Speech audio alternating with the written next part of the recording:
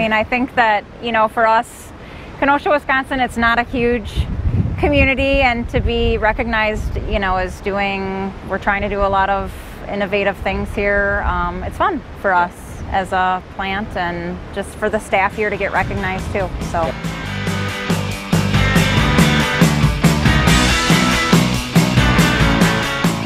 It was a series of centrifuges, 2 thickening centrifuges, 1 dewatering centrifuge, a dryer, a compact belt dryer, 2 CHP units, biogas conditioning, and we went to a high solids anaerobic digestion process with mechanical hydraulic mixing, as well as kind of a robust odor control. And then one of the new processes that really made this all possible is the Pondus thermochemical hydrolysis process. The waste activated sludge stream is the more difficult sludge stream to digest in the anaerobic digestion process.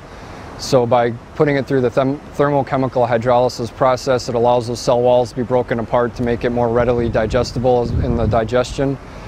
So by adding a little bit of caustic soda as well as heat to that flow stream, the thickened waste activated sludge, it allows that to release some of those, I guess, energy benefits downstream in the digestion process, mainly the increased biogas production, as well as some of the thermal efficiencies later on as part of that mixing with the primary thickened sludge.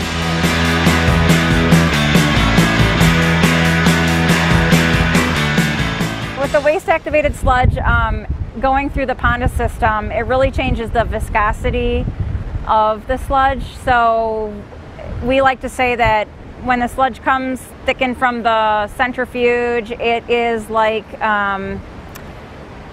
chocolate pudding, and then once it goes through the Pondus reactor, it comes out as a chocolate milkshake.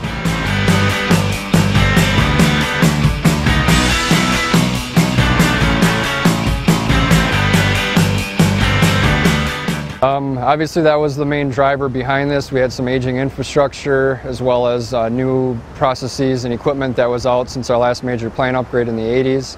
So that was the one major driving force behind it, was the financial side of things. So by achieving that Class A designation, it allows us to reduce our tipping fees and reduce the amount of volume we're taking up in the local landfill.